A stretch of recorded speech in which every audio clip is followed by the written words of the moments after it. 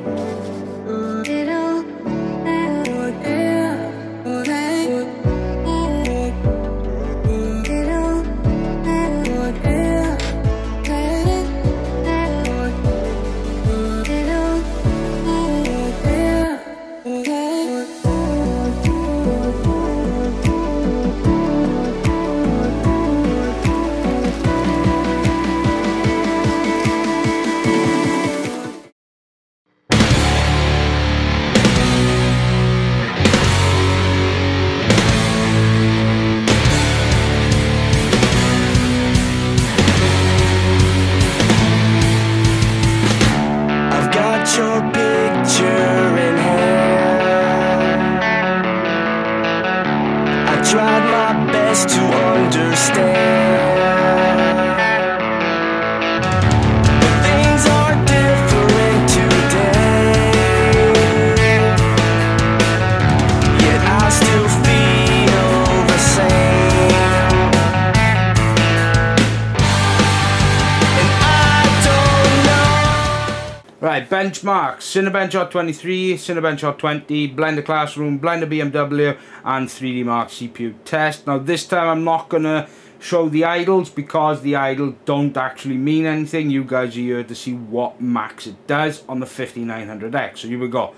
For Cinebench R23, the max thermal it hit was 62 Celsius. Cinebench R20 was 63 Celsius. Blender Classroom was max at 63 Celsius.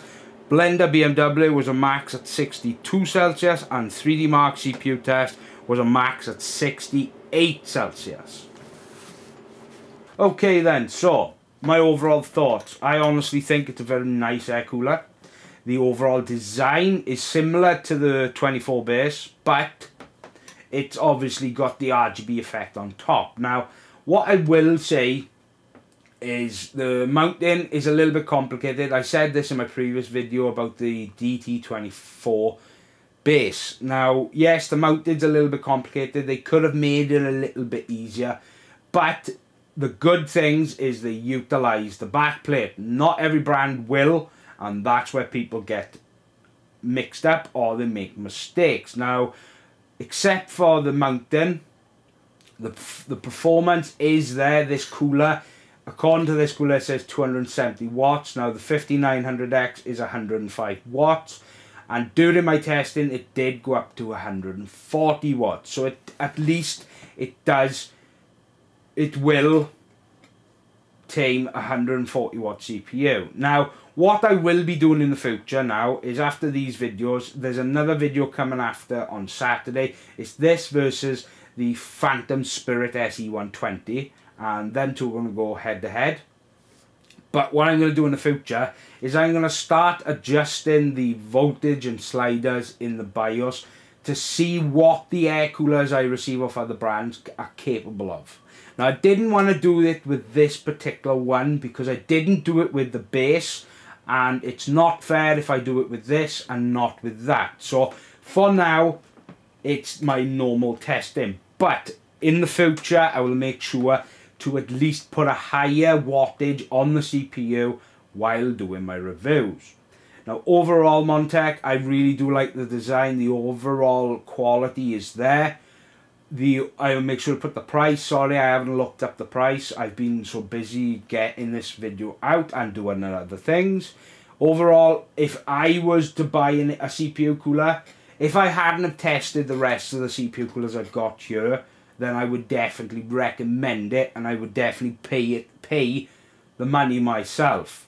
Now, overall, I'd like to thank Montech for sending both CPU coolers out, and obviously I appreciate it of them. And of course, don't forget to subscribe to the channel. Make sure you hit that like button. Make sure you leave me a comment.